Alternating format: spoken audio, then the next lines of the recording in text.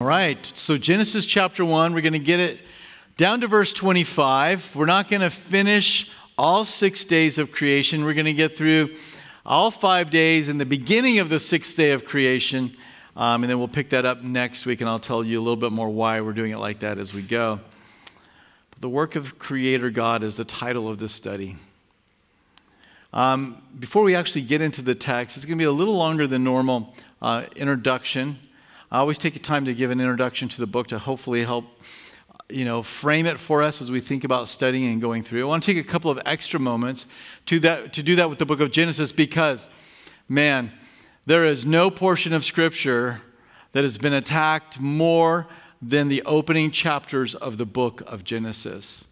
And I think that'll become pretty apparent here in just a moment. We believe that Moses is the author, although his name is not, and this work was penned by me, Moses. But this book and the next 4 books are known as the Pentateuch. And traditionally among the scribes and the nation of Israel, it has been Moses. The church fathers believe this. But Jesus did indicate that Moses was a writer of Scripture. In Luke 24:27, he says, and beginning at Moses and all the prophets, he expounded to them in all the Scriptures the things concerning himself. So what Scriptures did Moses write? Because Jesus clearly says that he did. And therefore, the traditional view is that it is these 5 books. So Moses is writing Genesis. He would have been, we don't have a methodology of which he wrote, meaning we don't know how he came upon this information. We know that he was inspired of the Holy Spirit. Was there good oral tradition that remained and was passed down? In all likelihood, that is the case, along with the inspiration of the Holy Spirit to oversee that it was accurately written down. That is a good way to anticipate this information coming to him and therefore to us. The importance of the book. Well, the book of Genesis means beginnings or origins. And the importance of this book, I don't believe, can be overestimated, specifically the first 11 chapters of the book of Genesis. The greatest controversy is going to surround the first 2 chapters. But the book of Genesis answers a lot of questions. And if we don't have it, it will leave us with even more questions than we have already. Because in this book, we find out the origin of the universe. We find out the origin of life. We find out the origin of man and the origin of marriage. We find out why there is sin and evil in this world. Answers a lot of questions when you know that.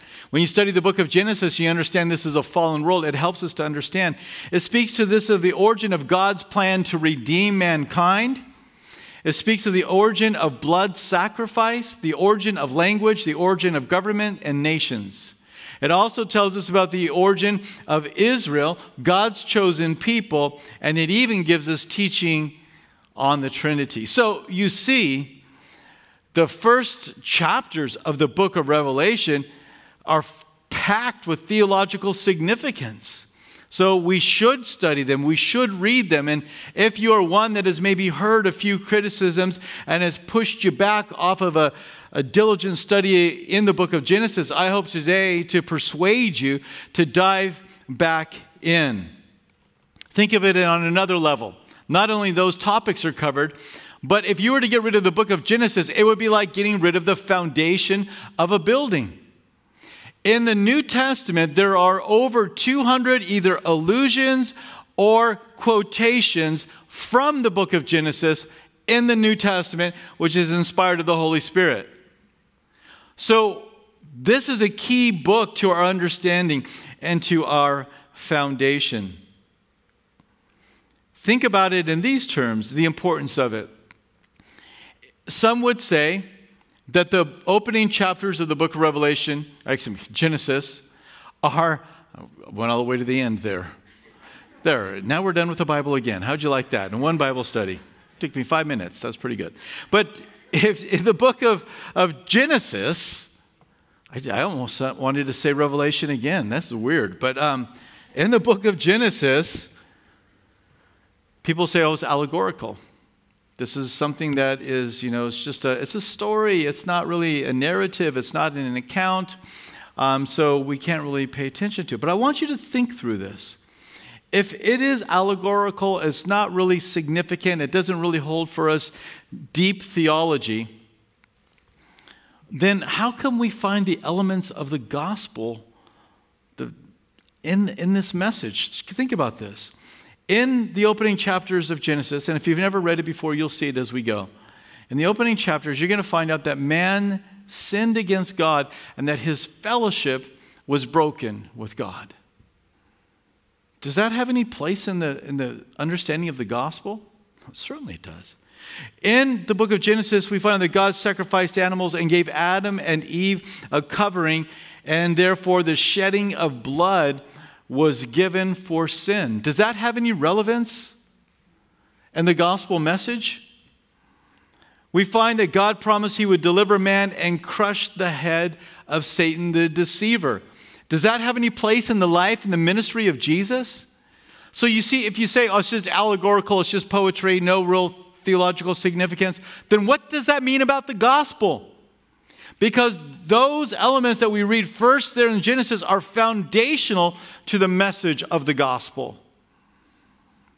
Sometimes we hear things about Scripture and we don't understand the full weight of its implication. It's kind of like dominoes.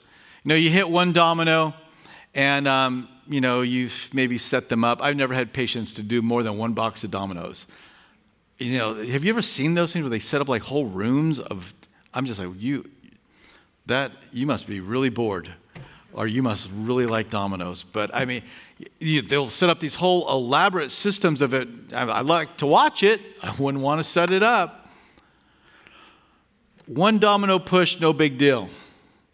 But if you push one theological domino that says this is allegorical and it has no meaning or significance, it has profound impact on your entire faith. I remember when I was, we lived in Australia as missionaries in our first couple of years in ministry and marriage. And while I was there, I went to a seminary, took some part-time classes, and partway through this class, I realized after being in there, because the guy never stated it once, what he believed, the date of the Exodus was. And he gave a date that was much later and than where we believe the Exodus took place. And as I heard it, I thought, if he believes that, then I bet he doesn't believe in a literal crossing of the Red Sea. And if he believes that date, then I bet he also doesn't believe that it was a large number of people that were led out of Egypt. I bet he believes it's just, because I suddenly began to put things together. I heard him talk for a long time, and I went up to him and I said, so you believe in a late Exodus? He goes, yes, I do. I says, so the implications of that, to me as a conservative Bible-believing, student. And he says, well, these are things for you. So I said, well, but let me ask you a few questions. And sure enough, all those things that I thought, because of the date that he chose, were true. Now, it's just a date. But that date began to have a huge unraveling, which brought it all the way back to the place, well, where do you believe the Word of God even stands? When it gives an account, it's something, well, we need to really, look it out and see if it's true or not. Oh, okay, I'm dropping your class. I don't have time for this. I have other things I can do, other classes I can take.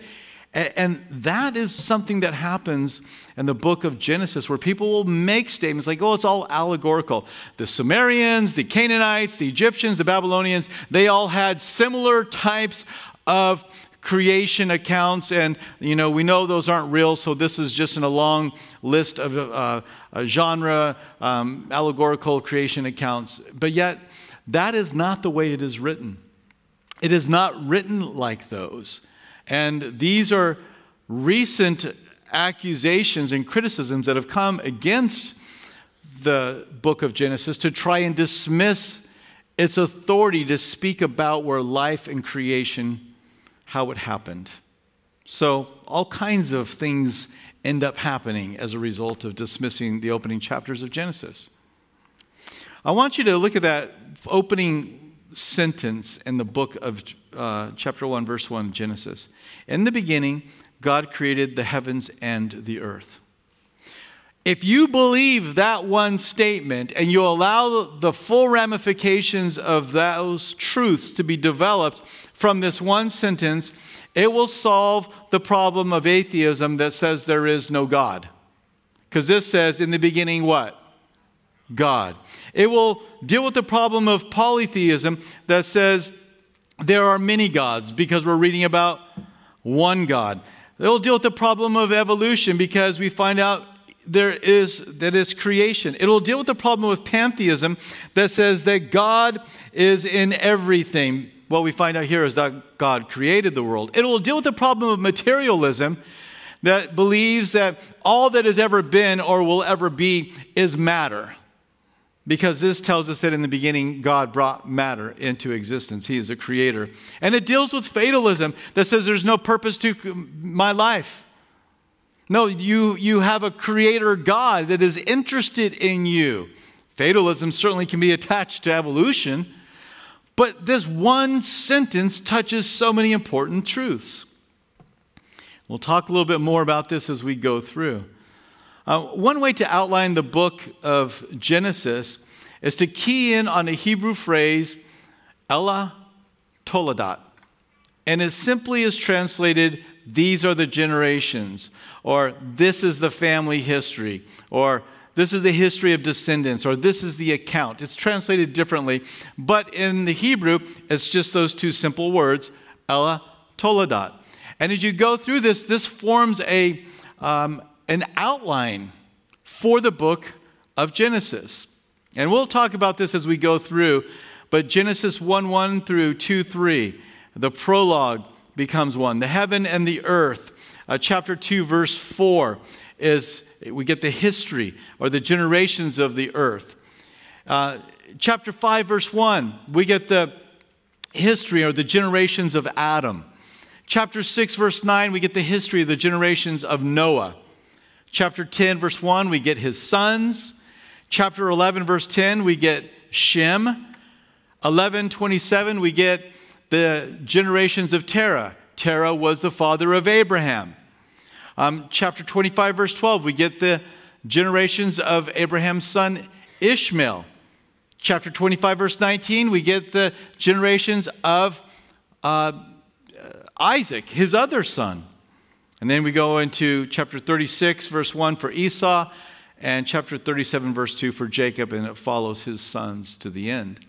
So this is a way that, it's not immediately obvious to us as we read it in the English, but it is a very distinct pattern that is found there in the book of Genesis. So I'll note that as we go through the book of Genesis. I realize I went through that fast, but let's look at verses 1 and 2 here. It says, in the beginning, God created the heavens and the earth. The earth was without form and void, and the darkness was on the face of the deep, and the Spirit of God was hovering over the face of the waters. So here we see that God is creator. But again, there's two more points I want to bring to us before we really get deep into the text. Some other ideas that are out there surrounding the creation account. And there in between verses 1 and 2, you have verse 1, you have God basically creating the planet, if you will. The sphere is there. But then we read that it's without form, it's void. It's not an inhabitable planet that is full of beauty and wonder and creation. But, the sphere has been hung in space, if you will. And many people see between verses 1 and verse 2 what is called a gap theory. How many of you ever heard the phrase gap theory before? Okay, a good number of you have heard of this. The gap theory states, and I'm just going to read to you, a widely held opinion among fundamentalists is that the primeval creation of Genesis 1:1 may have taken place billions of years ago, and that all the geological ages inserted in a tremendous time gap between Genesis 1:1 and Genesis 1:2. So at the end of chapter 1, a gap begins of billions of years. When you get to verse 2, now it's you have the finishing touches of the creation. I don't believe this, by the way. The latter verse 2 is believed by these expositors to describe the condition of the earth after a great cataclysm terminated the geological ages. This cataclysm, which left the earth in darkness and covered with water, is explained as a divine judgment because of the sin of Satan and rebelling against God. Following the cataclysm, God then recreated the world in 6 literal days, Genesis chapter 1, verse 3 through 31. So it's a gap theory. Now, you don't see that when you read this because it's not there. It's something that has to be inserted. Why would you come up with this idea that there was billions of years that existed between 1:1 through 1:2 when it's nowhere in the text? And the answer is because science has long stated and said, and I'm not necessarily agreeing with their conclusions, that when you go to the geological record, the rocks and the strata speak of millions and billions of years, not of thousands of years. So some feeling compelled to have an explanation to why there are millions and billions of years when God's word only speaks of thousands of years, they then insert that long period of time right there. These are still people who believe in the creation account, but they will place it there. But here's the problem, one of those domino things, right? Here's the problem. When you say, yes, I believe in the gap theory, and I believe there were billions of years that took place between the 6-day creation account and verses 1 and 2 there. Well, the problem with this is by inserting and accepting those billions of years, then you also have to accept the fossils that are embedded in that billions of years. And when you look at the fossil record, and they usually date these to billions of years old, 60 billion years old, 80 billion years old, the T-Rex or the, other dinosaurs, and they'll say that this is how old they are. And well, you've accepted a gap theory, and now in this gap theory, you have billions of years, but you have the fossil records that are there. And what you have in the fossil records is suffering and death and disease. They can even tell that in some of these fossil records there was cancer, there was all kinds of death and destruction and suffering that took place. Not every fossil shows that, but some fossils will show that. Okay, well, what's the problem with that? Romans chapter 5, verse 12 is the problem. Romans chapter 5, verse 12 says, therefore, just as through one man, Adam, sin entered the world, and death through sin, and thus death spread to all men because all sinned. How did death end up on a planet that God made that was good? Well, it came through sin. Where did sin come from? It came through one man. So you have death before you have the man who sinned. It does not fit the teaching, and you do not have a good created world, as we read later on. So this is why people will accept a gap theory, because they're trying to account for the billions of years that they say it has taken for this world to evolve. And so they say, well, no, it's not evolution. It's just that there was this world where Satan was, and he sinned and he rebelled, and then it was destroyed. And that's read in verse 2. But in verse 3, finally, God recreates. But in that time period, it was billions of years, tens of billions, 80 billion years or more, hundreds of millions of years. Because they're trying to account for that. And I am no scientist, and I'm not going to pretend like I am one. But I just want to say this about the testing that is done. I know, just for example, two examples of when they've done some testing. And they said that they believe the T-Rex is something like 60 billion years old, and the duck-billed platypus is 80 billion years old, these dinosaurs. But in recent years, they have found these fossils, and they found that there was still tissue and soft tissue and even blood cells. So they know that create that material life, plants and, animals, that it cannot last. There's absolutely no way that it could last for more than 100,000 years. that it all fully is decomposed and gone by then. And yet they say these are 80 billion years old or 60 billion years old. So when you look at this, they've got problems in their own dating system. They begin with the premise that this world has never changed, that it's through slow, incremental changes, we have finally arrived to the place where we are today. It's called uniformitarianism. It's never been any kind of major changes, just these slow incremental changes, gradual decay, gradual erosion, gradual evolution, they'll say. But here's the thing, that's not what the Bible teaches us. The Bible tells us that there was a moment in time when creation happened. And then it tells us there was a moment in time when the flood took place and this world was cracked apart and the deeps were open and volcanoes were erupting and this world was changed. And a lot of that can explain for the pressure and the difficulty that this world went through and could give an old dating. So these are just some things for you to search. If you really want to dig into this, there's a book called Thousands, Not Billions that I would encourage you to read. And you can dig into it. So this is kind of the evolution theory. It's also the gap theory. But one last point, I said there was one before we get in the text. Actually, there's one more. And that is, when we go through this, we're going to see there are 6 days of creation. The word for day is the Hebrew word yom, Y-O-M. And when we read this, we're going to say we're going to read the morning and the evening were the first day, the first yom. And so when we reread that, when you read it naturally, you're like, oh, that's a 24-hour period.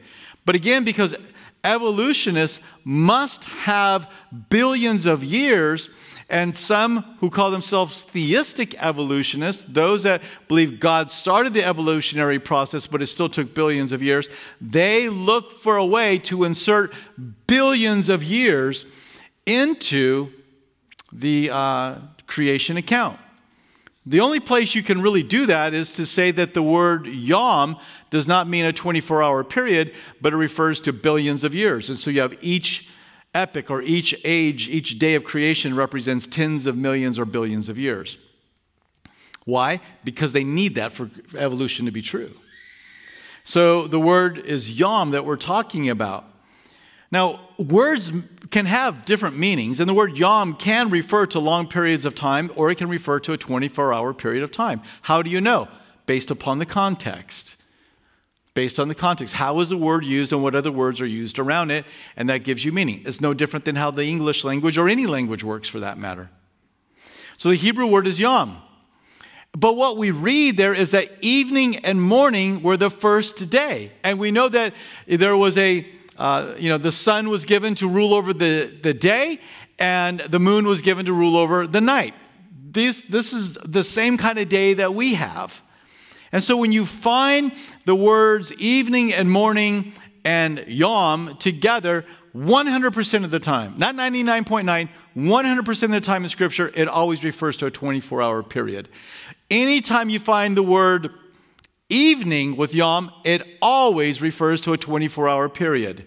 Anytime you find the word yom, day, and morning or evening by themselves, 24-hour period. So this is always the case.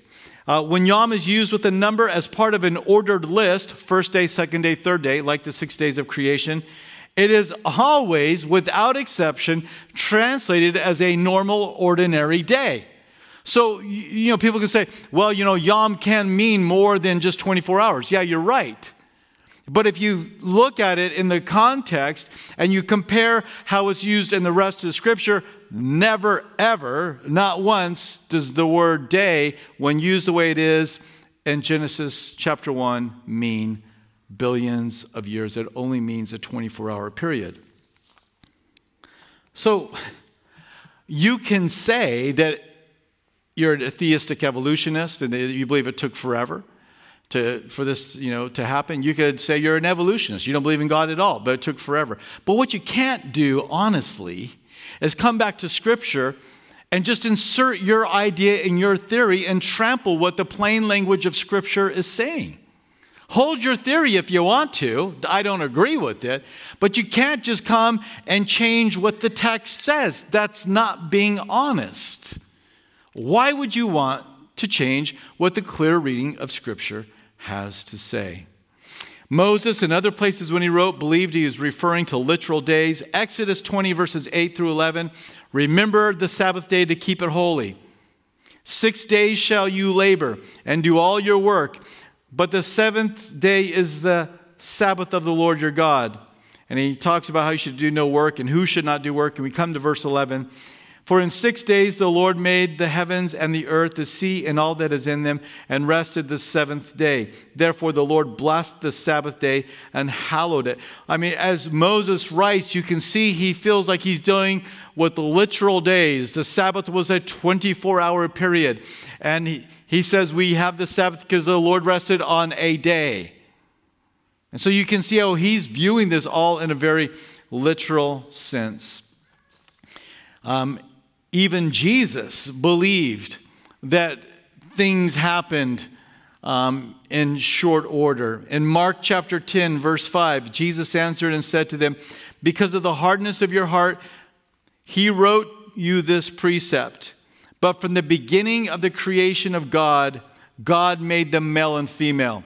At the beginning of the creation of God, boom, there was man. Not some long evolutionary process. At the beginning of the creation, where's the beginning? Well, we're reading it, Genesis chapter 1, verse 1. We'll get to the creation of man in a little bit. So Scripture never speaks of these long ages, these long epochs of time, billions of years. I know many people believe it, but it is not being true to the text. It's not being true when you study it linguistically to say that it is referring to long periods of time. Now, that may not change your opinion about theistic evolution or evolution, but hopefully you can understand you can't just take the Bible and insert your meaning and make it say whatever you want it to say. Words mean something. Well, it's just allegory. Yeah, but nobody's ever taken this as allegory. And through the history of the nation of Israel, not until the 17th century was this idea ever even suggested. And this is about the time you see the theory of evolution taking root and becoming popular. So, listen, this is something that I think we need to be careful of, understanding the dominoes that fall when you accept one thought. I do want to get into the text here, so let's begin reading there at verse 3 on the first day of creation. We read, then God said, let there be light, and there was light. And God saw the light, that it was good, and God divided the light from the darkness. God called the light day, and the darkness he called night. So the evening and the morning were the first day. So God put some light source there on the first day of creation in this dark and voidless creation. Again, many people will object and say, yeah, but you see, here's the problem. The sun isn't created and the stars aren't created yet. And it's saying that there's light, and we know that's how the world gets the light. So therefore, this cannot be trusted. Well, let me ask you this. If you can believe that God created the sun, which allows the light waves to come to us, why is it that God couldn't create similar light waves in a temporary setting on the first day of creation? This is not a challenge if you can accept the first sentence of the book of the Bible. In the beginning, God created. God's able to speak these things into existence. So if he wants there to be light, he can say, let there be light. And he can do that without the sun that he's going to create later that will also give light. It's the same God that's shaping and making and forming these things. In day 2, we read in verses 6 through 8 about this firmament or this expanse between the waters. It says, then God said, let there be a firmament, an expanse in the midst of the waters, and let it divide the waters from the waters.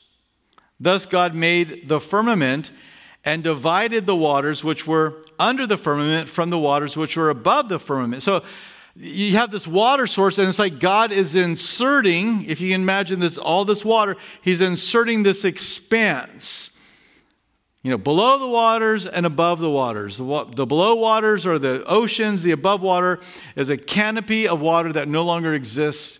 That on the day of the flood, it no longer was there. But that's what we're reading about here. Verse 8, God called the firmament heaven, so the evening and the morning were the second day. Interesting about this canopy of water, this expanse between the waters, if that understanding is correct, that you have this canopy of water above, you have this expanse, something like our atmosphere where the birds fly and so forth, and then you also have the created world upon it, there would be certain benefits as a result of having a canopy of water. And Henry Morris, the founder of the Institute for Creation Research, gives 5 different points. One, he says, would provide a uniform, pleasant, warm weather around the world. So wherever you were around the world, it would have been a very nice temperate climate. You wouldn't have hurricanes and tornadoes, no windstorms. You wouldn't have had rain. This is why when the Lord tells him he's going to flood the earth, and he's like, yeah, what's all this rain stuff you're talking about, right? This has never happened. And there would have been a greenhouse effect. So it would have been lush vegetation all over the earth. And this is the one I find the most interesting, is that canopy would have filtered out the ultraviolet and the cosmic rays that come down and provided longevity of life and health. And so animals and humans could have lived for a really, really long time. So when you read about people living for a long time, this portion of Scripture helps us to make sense of it, because it provided this perfect environment. You weren't having the fall of man, and so, you weren't having the mutations that were taking place and disease and sickness entering it. So man was created, he lived a long time. But at the flood, this water canopy collapses, and man no longer lives long life afterwards. In verses 9 through 13, you have day 3 where there's land and vegetation are created. Then God said, let the waters under the heavens gather together in one place, and let the dry land appear. So land is formed in the midst of the seas. And so it was. God called the dry land earth, and the gathering together of the waters he called seas, and God said it was good. Verse 11, then God said, let the earth bring forth grass and herb, the herb that yields seeds, and the fruit tree that yields fruit according to its kind. Here's a phrase that's going to happen over again and again. And it's the word kind. Species is the idea. Whose seed is in itself on the earth, and it was so. And the earth brought forth grass, the herb that yields seed according to its kind, and the tree that yields fruit, whose seed is in itself according to its kind. And God saw that it was good. So the evening and the morning were the third day.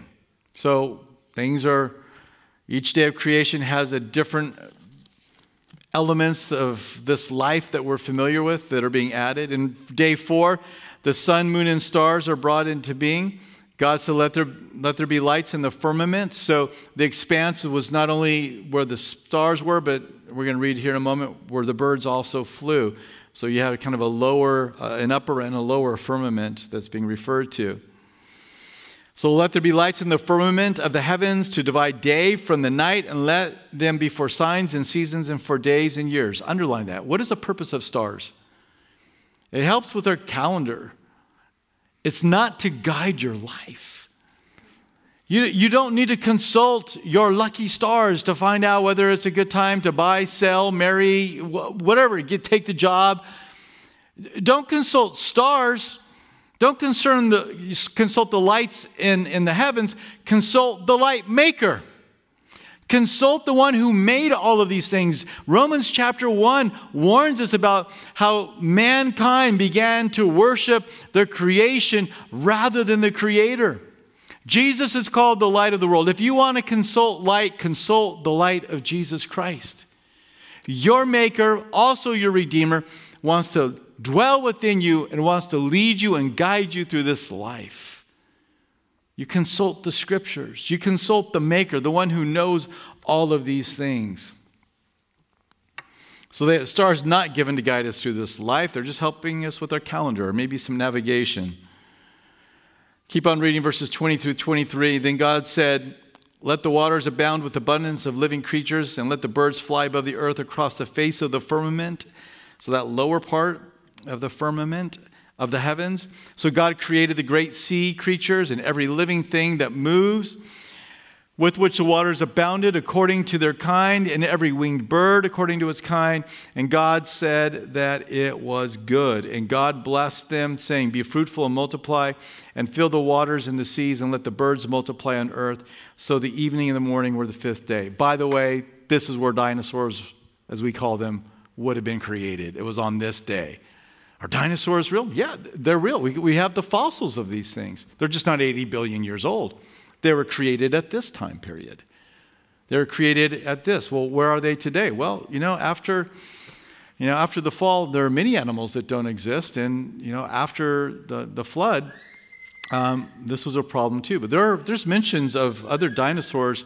The book of Job mentions some of them. So the idea that dinosaurs exist is not simply an evolutionary idea. It's just one of God's creations. And it would have happened on this day, actually day 6 that we're going into, where animals are created. Then God said, let the earth bring forth the living creatures according to its kind, cattle, creeping things, and the beasts of the earth, each according to its kind. And so it was. And God made the beasts of the earth according to its kind, cattle according to its kind, and everything that creeps on the earth according to its kind. And God saw that it was good. So those are the 5 full days of creation, part of the day of creation 6. So God is the maker of this. He has created all things that exist.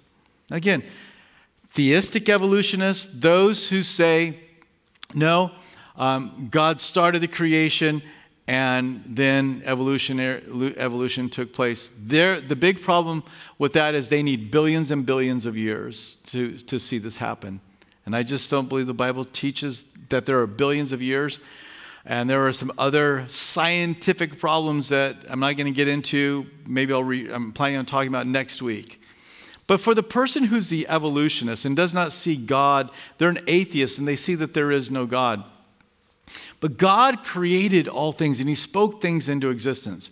This building, when it was being made and being created, there was all kinds of deliveries. There was lumber deliveries, there was carpet deliveries, there was paint, nails, screws, steel. It all came in. And then skilled individuals made it. But they used material that was provided to them.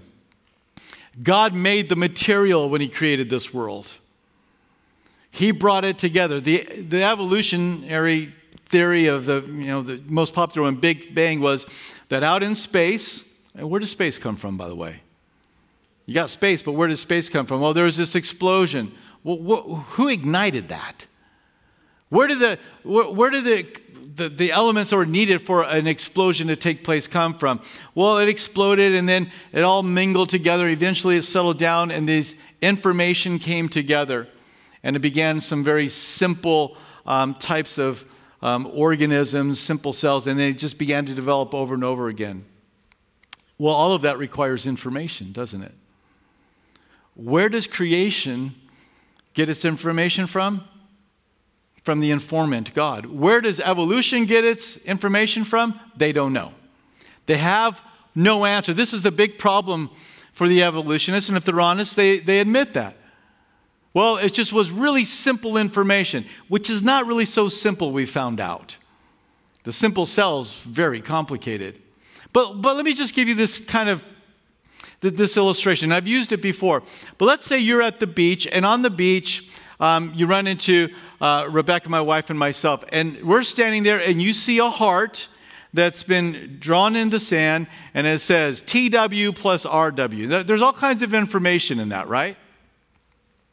But you come in and go, oh, you guys did this. And I said, no, that last wave that rolled in did this.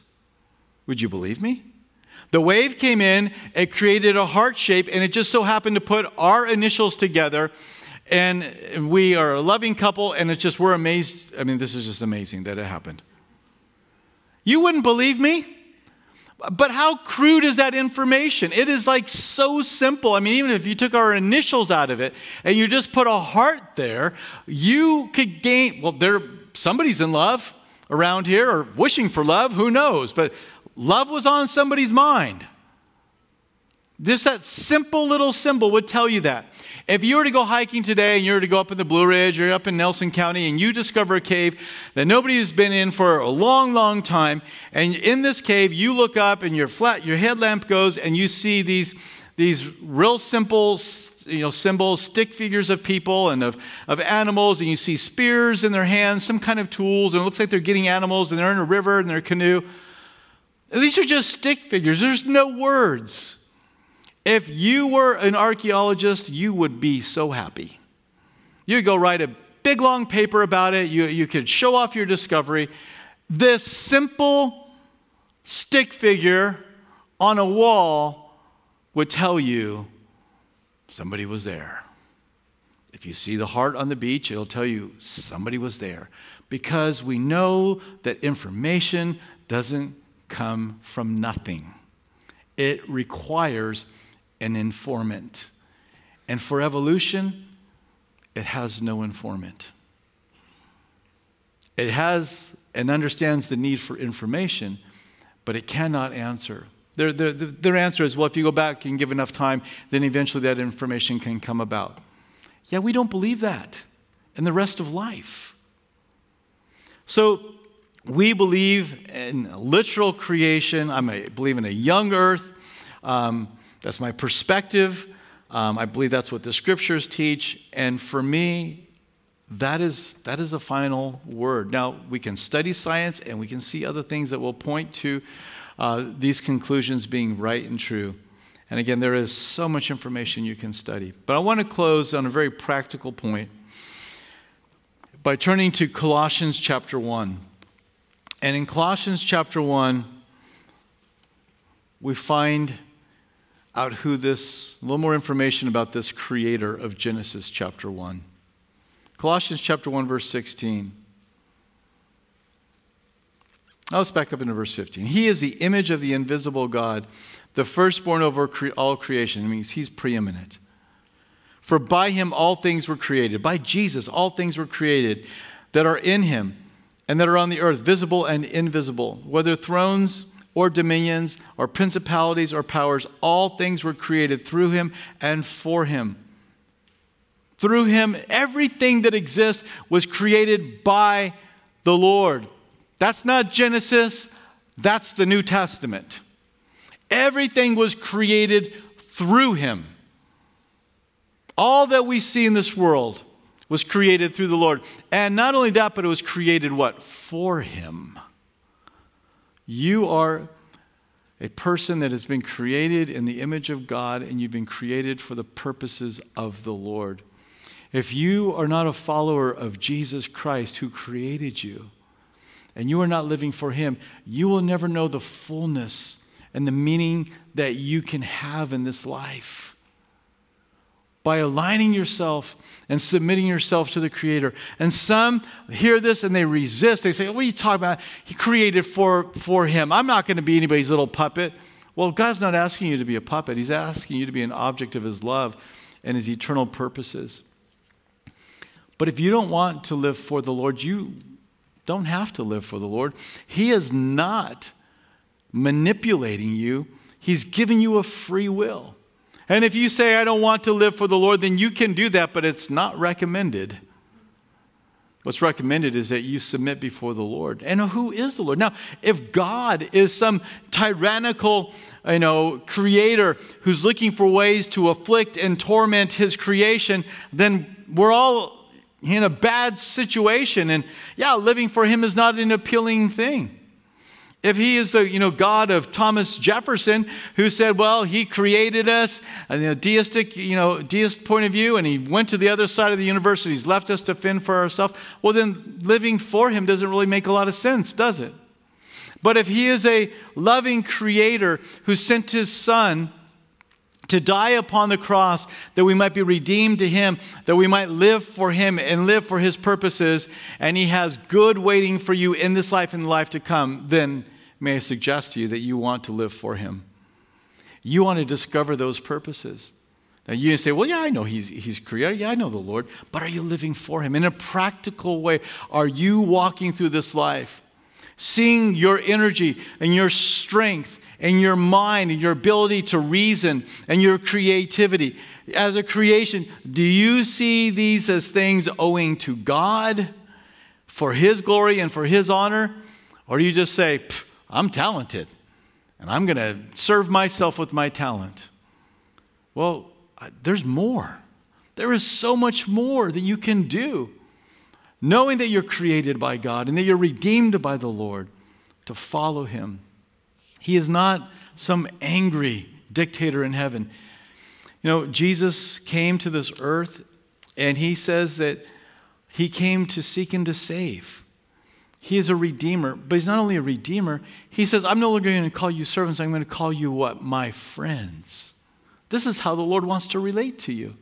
The Lord is intimately aware of everything that's going on in your life. How many times did you stand up yesterday and sit down? Did you count them? How about this past week? How many times did you stand up and sit down? How many times, how many tears have you cried in your lifetime, and where are they? Well, the Lord speaks of knowing those things. God's more interested in you than you are interested in yourself. I kind of think it's like a little baby that's beginning to walk. You know the risings and the fallings of that little baby that's beginning to get mobile. If they stand up and take a walk, somebody's going to get a phone call. You're aware. The Lord is aware of you. And he knows when you sit down and when you stand up and when you lie down and you get out of bed. He knows the number of hairs on your head. He collects your tears in a bottle. He knows you better than you know yourself. This is the one who created you. And we should have no fear in following him and living for his glory and his honor. Let's pray. Lord, we are glad to be your creation. We are glad to be those that have purpose and meaning in life. You are not the God of the deists. You are the God of Scripture who is near to your creation. You hear our cries. You tell us to pray to you. You tell us that you will uphold us, that you will comfort us, that you will strengthen us, that you will deliver us, that you will provide for us. Lord, we worship you as Creator God that is near and caring and loving. We worship you as Creator, Redeemer God. Thank you, Lord, for not only creating us, but redeeming us back to yourself.